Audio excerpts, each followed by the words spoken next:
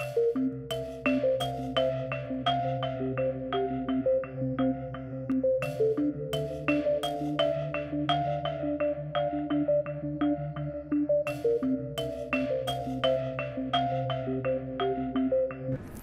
for us as International Association of the Agricultural Journalists, it's important to enlarge the global perspective for our members who are journalists and writers for their farm magazines, for their specialized publications in the agricultural industry, that they don't only have their local farmers, their countries on their minds, but also they see what's going on in the global markets in the global perspective.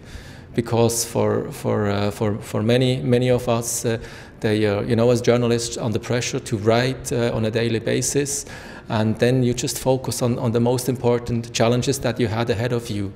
But I think in the long perspective, it's important that they also focus what's going on in other countries and what's going on, especially the main challenges in agriculture and the food sector.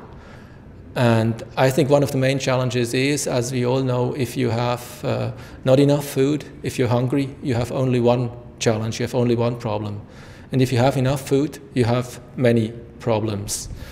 And I think this, to keep people in mind, our colleagues, that they know this is a challenge that we all face, and that we as agriculture and the food sector worldwide want to face this challenge and want to look for solutions, for help.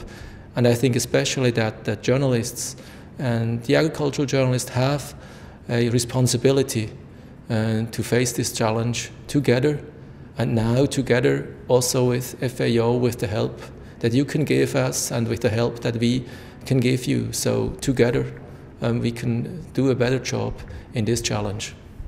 I mean, we have members in over 30 countries now.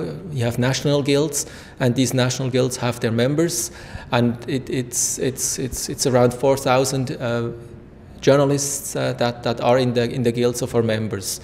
Because we have full members and we have associate members in the guild, so it depends which ones you count, because it's different from country to country. Some they have very people who write just part-time, or just, so it's different. But I think when you reach out, we have quite a few that we can count on.